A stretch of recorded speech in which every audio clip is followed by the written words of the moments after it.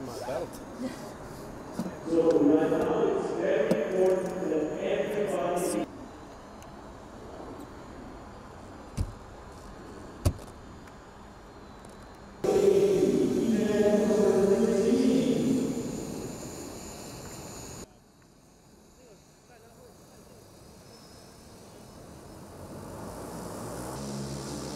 I think the big challenge is the infrastructure in the cities, of course, but it's also the regulations.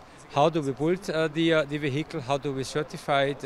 And how do we coordinate those vehicles with the other air traffic management, like civil aviation and general aviation? One look to us, one look to us. Right, so there are several advantages. First of all, it's autonomous, so it's designed and made for ordinary people, who doesn't have a piloting license, who have no idea how to fly. That's the first thing. The second thing, it's extremely safe.